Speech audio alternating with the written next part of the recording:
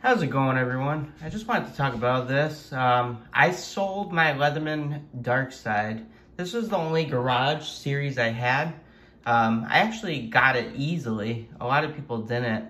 And I love the color. I love the multi-tool. But I just didn't want to, keep it in the safe. That's all I did was just keep it. And I didn't use it. And it was basically brand new. It does have the S30V steel.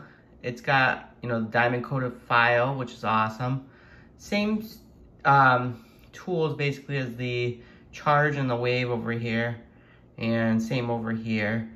I love that blue, the blue finish inside. It's black and blue, which are my two favorite colors. You can see it's got the blue over there. It's a nice multi-tool. But I figured, I'll give it a shot and try to sell it. It came with this case too. I sold it for $530 with shipping, brand new. I just figured I'd rather have the money than, have a tool that just sits there. The scribe I wouldn't use really, the pen I wouldn't use really either. And it also came with a pen, tweezers too, which I have tweezers on my Victorinox anyways. So I just figured I'd rather have the money than I paid $250 when I first got it at launch. And it came with all these tools. My box was brand new. Everything was brand new.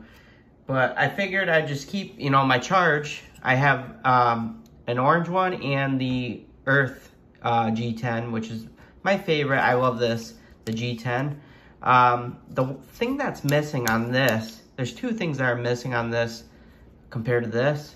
Pocket clip. It didn't come with a pocket clip, which sucked, I thought. It has the S30V blade. It does not have the gut hook right here. That's one of my favorite things on a tool is the gut hook. So that's missing that. It's kind of like the NASA, multi-tool. This doesn't have the tension. You can see the tension here where you can tension the pliers if you want, but I don't need that. I would never use that. I would never tighten it. I just love the color, to be honest. It did came with the pen and the scribe. Those are two things that came with. But I figured I wouldn't use it. I use this in the field all the time. And, this came with a pocket clip, came with a sheath, and it came with the bits as well for 120 bucks. That was a steal at the time, but I figured I'd sell that, the Darkside, and I was gonna use the money towards the 40th anniversary, but I didn't get that, unfortunately. So I'm gonna use the money towards the Leatherman Arc, just because it has that Magna Cut steel.